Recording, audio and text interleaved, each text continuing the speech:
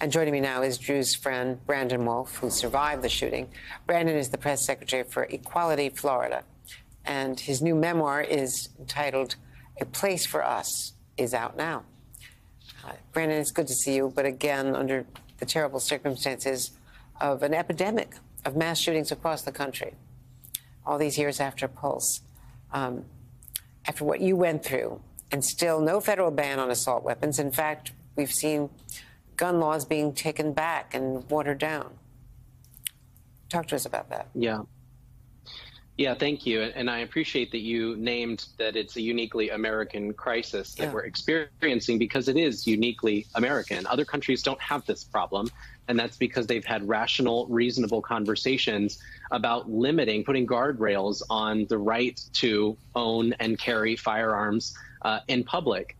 I also, it's not lost on me that, you know, there's some irony to the fact that there were these mass shootings this week, because this is the week that we as Americans celebrate freedom.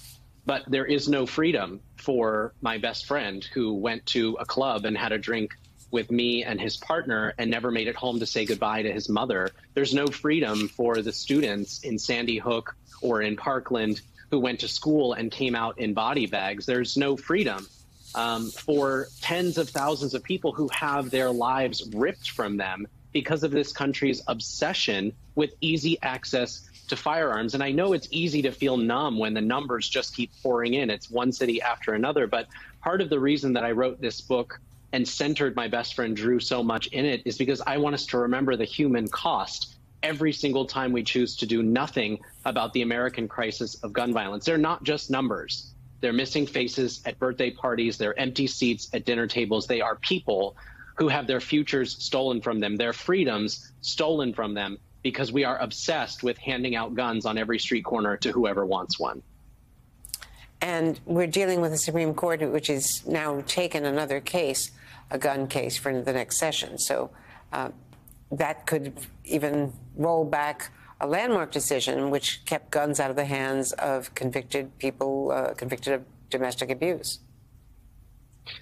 Yeah, this Supreme Court really right now poses a serious threat to civil liberties, to freedom, to American democracy.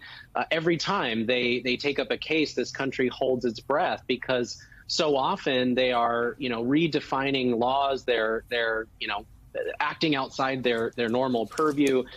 They're taking I would say, you know, there's a lot of creative license they take with some of the readings of the Constitution. They are reshaping the way this country works. And it's a terrifying time, whether you're talking about gun safety legislation, or you're talking about LGBTQ civil rights, or voting rights, or the right for people to have control over their own bodies. We have a Supreme Court that feels uniquely positioned against the popular wishes of the American people.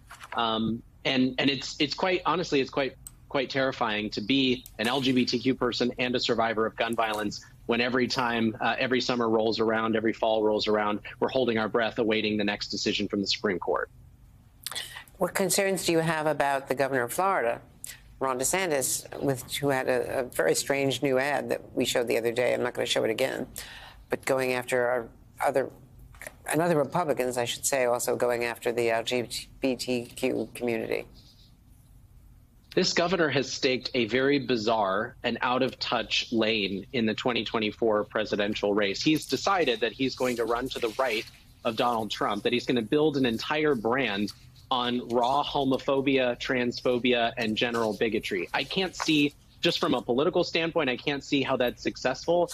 And the amount of damage that he's done to our community has been catastrophic for us. There are hundreds of books that have been challenged across the state because they feature LGBTQ characters. Dozens of them have been banned. We have school districts that are refusing to recognize the historical contributions of our community. We have a hostile climate toward trans people that would see them arrested in the bathroom at the Miami airport that they would normally use in New York City. Things are really scary for LGBTQ people down here in the state of Florida right now. And we should take Ron DeSantis at his word when he says he wants to make America Florida.